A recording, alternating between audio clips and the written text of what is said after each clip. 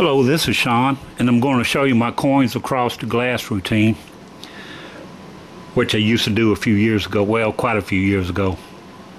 I used to finger roll the coins on each hand, produce the 4 coins, make them travel, a lot of technical sleight of hand stuff. But now I'm older, I have calcium buildup in my thumb, I have carpal tunnel on my left hand, I've had surgery on my right hand because I broke all the metacarpals.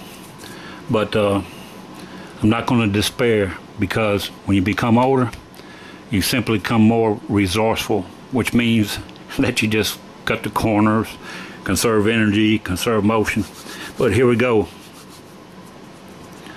Well, I'm not even going to put my hand over the glass because it might get locked up in arthritic position here.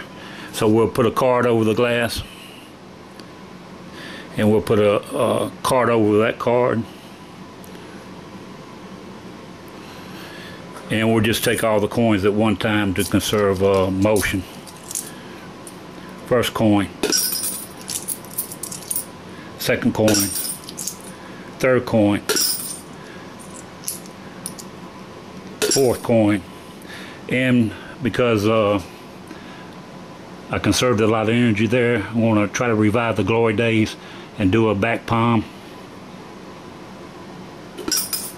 and that too travels to the glass.